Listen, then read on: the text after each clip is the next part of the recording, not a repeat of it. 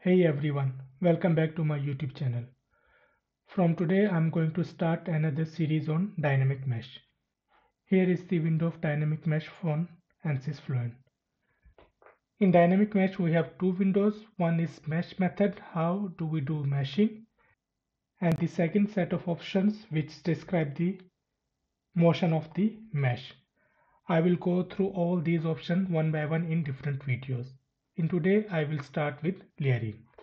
So let's move to Ansys meshing. First, let me show you the animation of render results.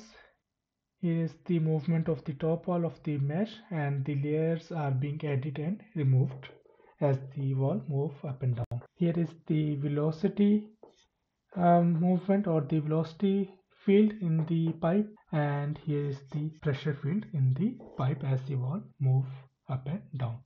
So let's see how we can achieve all these results. I have created very simple geometry of rectangular pipe.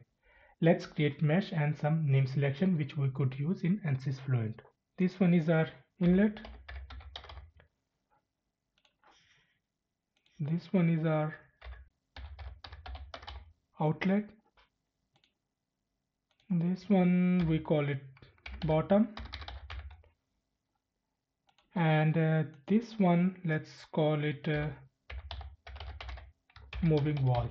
In this video we want to move this wall up and down as we will have some flow from here and it will go out from here. For that, let's create very simple geometry.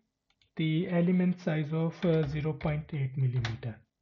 Generate. For layering method, we need smooth mesh near the moving wall. It means we should be able to remove the layers as we move inward, or we should be able to add layers as we move outward. If we would have unstructured mesh, or let's say triangular mesh or tetra mesh in case of 3D simulation, we won't be able to use layering method. You can use when you have, for example, prism layer or boundary layer or hexamesh like that. So that's why I have created hexamesh for this method. Now let's move to Ansys Fluent. We are in Ansys Fluent. For dynamic mesh, first of all, we need to run transit simulation. In here, we don't have anything complicated in here.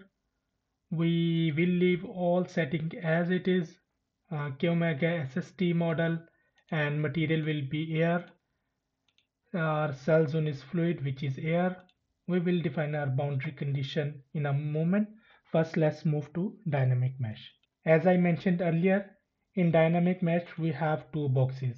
One, how do we do our meshing? Other one, how do we move our mesh? Because in dynamic mesh we have to move our mesh. Today we will start with layering, and for mesh movement we will not be using any option from here today, but we will introduce our custom movement. There are different ways of moving mesh. We will go one by one in detail. In layering, we can directly go to create or edit mesh, or before that we can check the setting. For layering there are two methods, height based and ratio based. Both of these methods more or less same. In height based, it checks the height of the entire layer and it's split based on this factor. For example, if the height of the next layer is 1.4 times the previous layer, in this case, so it will split that layer in two. So that's why it's called split factor.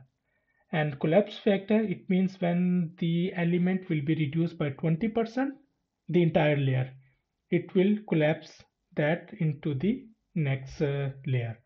Ratio based, it is essentially the same method, but instead of layer, it works on the localized size of the cell. So it checks the height of each cell, or it try to maintain the size of each cell based on these factors. So we will stick to the height base, and then we can go to the create and edit mesh.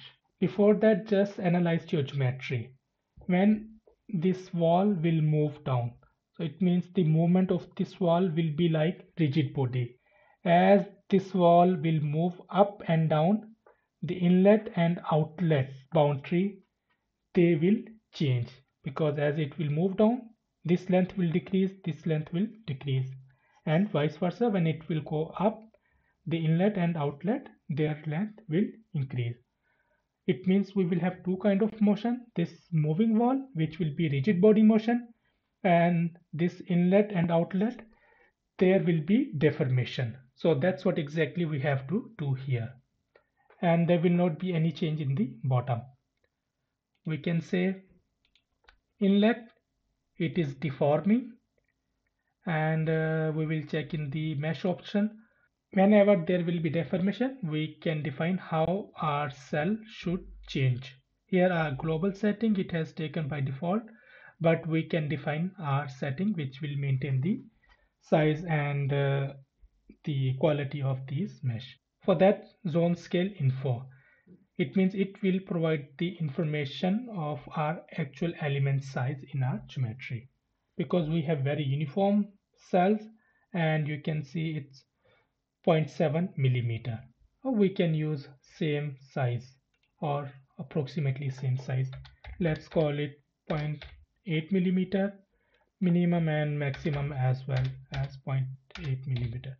You can change little bit, that's okay, it doesn't matter. And deforming would be inlet. So we are in the meshing option, it will be smoothing and remeshing. That's fine, but because we are using layering method, so it will add and remove layer, create. Same we will do for our outlet. It will remember our setting, we can say create. Then our moving wall. This moving wall, it is a rigid body motion. It is asking for the cell height of adjacent zone, and we know it is 0.8 millimeter and it is constant. Okay, then we will come to the motion attribute. Here we have to define how our wall should move. As I mentioned, there are different methods. One is you can use these options where you have to define your setting. Other one, you can use UDF or profile. Today we will be using profile. I will show you how profile will look like. So we want to move our wall like a sinusoidal wave. For that I have created some data. Here are time, and I have just created this function. It's a simple sinusoidal function. So it will show up and down movement with time. We want to use these two. Here are time and here are movement. We want to use this one as a profile. In profile I have a detailed video, but I will go again. You can create a simple profile. There you need data in this format. Here is the name of your profile. We are calling it Y motion, whatever you can call. Then because I'm providing points, so that's why I have written point. And how many points I'm providing? Number of points, these are 41. Then you have to provide two vector. First vector is of time, the entire time, which is by 0.1 increment till here. And the second, it should be y v underscore y, because it's a y velocity. If you would write x, it would be x velocity. Fluent will recognize this name. That is why it should be v underscore y. I have given all those 41 points, and this entire thing should be enclosed in parentheses. That's the very simple format of profile, and the extension should be .prof. There are two methods of reading profile, but before that let me go to console so that we could read our message. You can go to file, read, and here is profile. You can read from here. Alternative, in physics, here is in zones you have profile, and from here you can read. I am just reading my profile, the same text file which I had shown you earlier. Here you can see it is showing the profile has been read. Then this one is important. There are different method of interpolation. Constant, it is piecewise constant, so it means it will read profile in the form of steps. Inverse distance, it is kind of a weighted interpolation. Can check, I think it's pretty straightforward. Maybe I will show you some other time, but I am using inverse distance. It will not affect our simulation results. Okay, Now we have two deformation, but we haven't done anything with the rigid body. We can go back, create edit, and we were in the moving wall and rigid body. You can see now why motion has been added from this profile. Check again, meshing motion, it's okay. You don't need to do anything else. And we can say create, and our zone has been added and close. Here you can see inlet deforming, outlet deforming, and moving wall. At this point, you should save your case because you can create preview mesh motion. If you do that, you will not be able to recover your mesh at 0 time.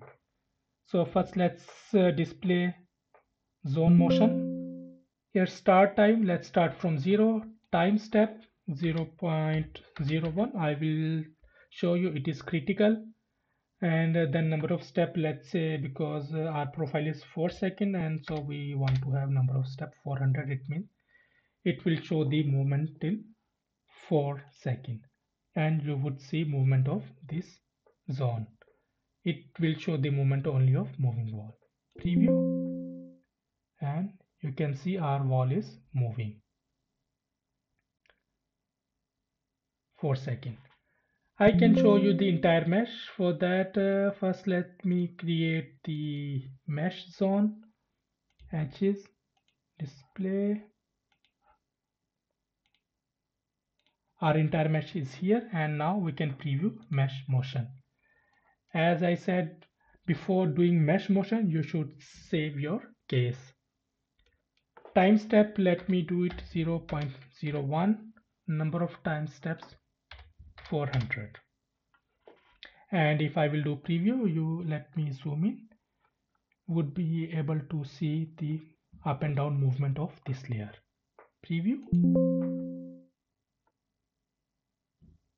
and that's how our mesh will move. The movement really depends on the magnitude that we have defined over here. I used 0.3, I used 3 millimeter. Coming back, I was saying the time step is important. In one time step, your mesh should not move more than one element.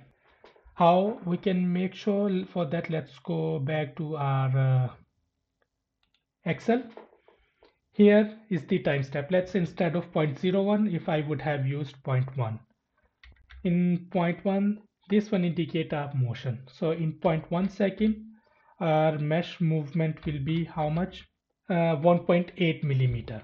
And our element size is 0.8 millimeter. So it means if we would have used 0.1 second, the mesh movement would have been 1.8 millimeter, which is more than one cell, and our mesh would fail.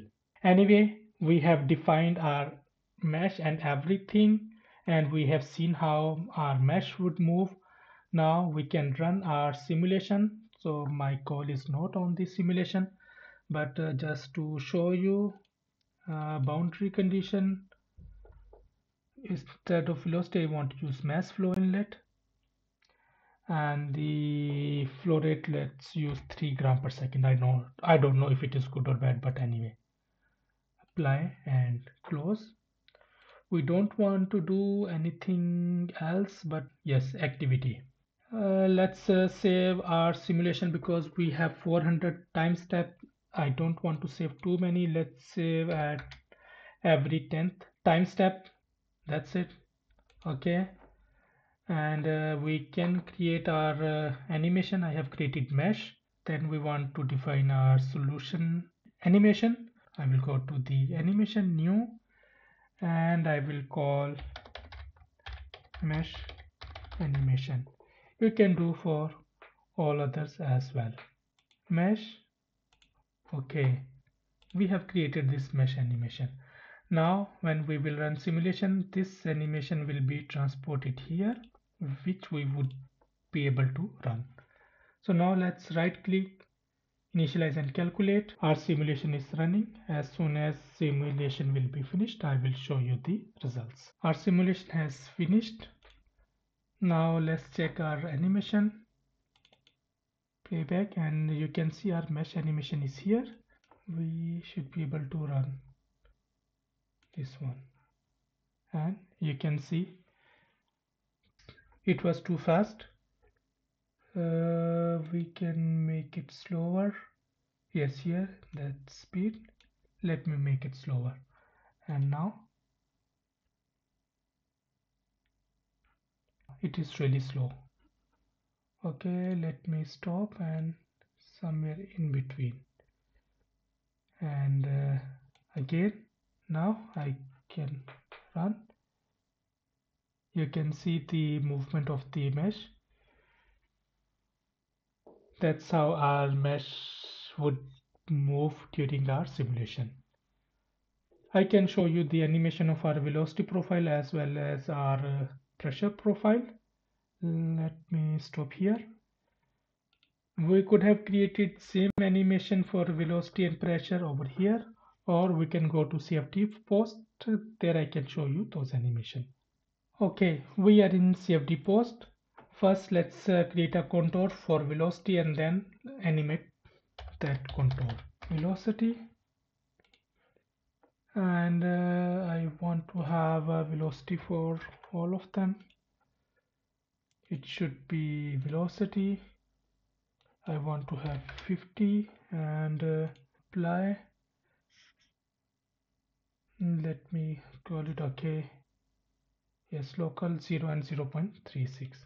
That's the range of our velocity. For animation, let's go to the tool. Here is the animation pane. This one is our frames. We are starting from first frame, and let's animate this one. And you can see as wall moves downward, the velocity inside increases, and as it moves upward, velocity decreases. Anyhow, that's how you can use layering method for dynamic mesh. That's it for today. Thank you for watching and see you in the next video.